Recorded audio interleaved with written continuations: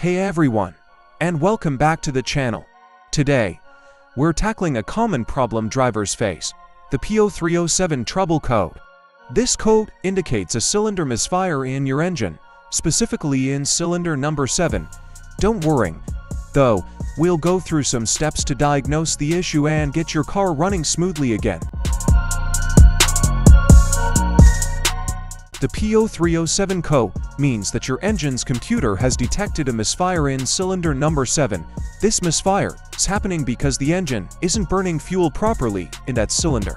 There are a number of reasons why this might be happening, so we'll need to do some troubleshooting to narrow it down. Symptoms of P0307 code: check engine light cell illumination, rough idling, engine hesitation or stumbling during acceleration, decreased fuel efficiency. Tools you will need: basic toolkit wrenches, screwdrivers, spark plug gapper, replacement spark plugs. Consult your owner's manual for the right type. Optional: compressed air, spray bottle with cleaner. While we can't pinpoint the exact culprit with this code, we can narrow it down. Here are the usual suspects. Spark plugs, worn out or fouled spark plugs are a common cause. We'll check their condition and gap. Ignition coils. Faulty coils can disrupt the spark delivery. We'll do a visual inspection for damage or leaks.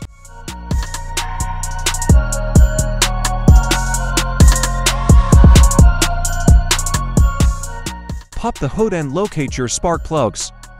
Consult your manual for the exact location. Use a wrench to remove the spark plug wires. Unscrew the spark plugs with a socket wrench. Check the condition of the spark plugs. Look for cracks, excessive wear, or fouling dark buildup. Use a spark plug gapper to ensure the gap matches your car's specifications. Refer to your manual. If the plugs are bad or out of spec, replace them with new ones. Ignition coils. Ignition coils are usually located on top of the spark plugs. Check the coils for cracks, all leaks, or corrosion.